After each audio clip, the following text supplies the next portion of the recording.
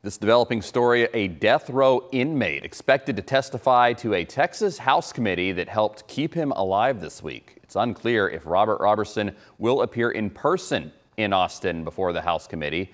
Roberson was scheduled to die by lethal injection Thursday for the death of his 2-year-old daughter back in 2002, but his execution was stayed. The conviction was based on medical science for shaken baby syndrome, which has since come under scrutiny. Here's the bottom line. If we hadn't issued that subpoena, Robert Roberson would almost certainly already be dead. We all know he's innocent. We've been fighting this fight for a while and trying to get a fair hearing.